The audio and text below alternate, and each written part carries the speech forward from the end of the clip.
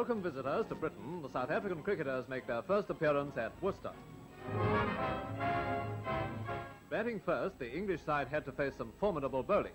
Here's Tuckett, who accounted for 2 wickets, while the left-arm spinner Mann put paid to 3 more.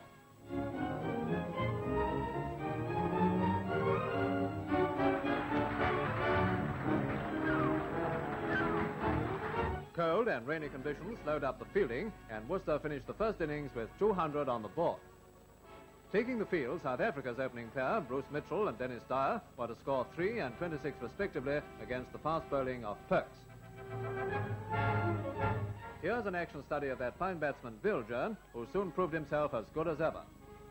South Africa's captain, Alan Melville, fell a victim to Perks, while Begbie was unlucky enough to go out for a duck. Rowan, the bowling hero of the first innings, scored 28, while Lindsay made 15 not out.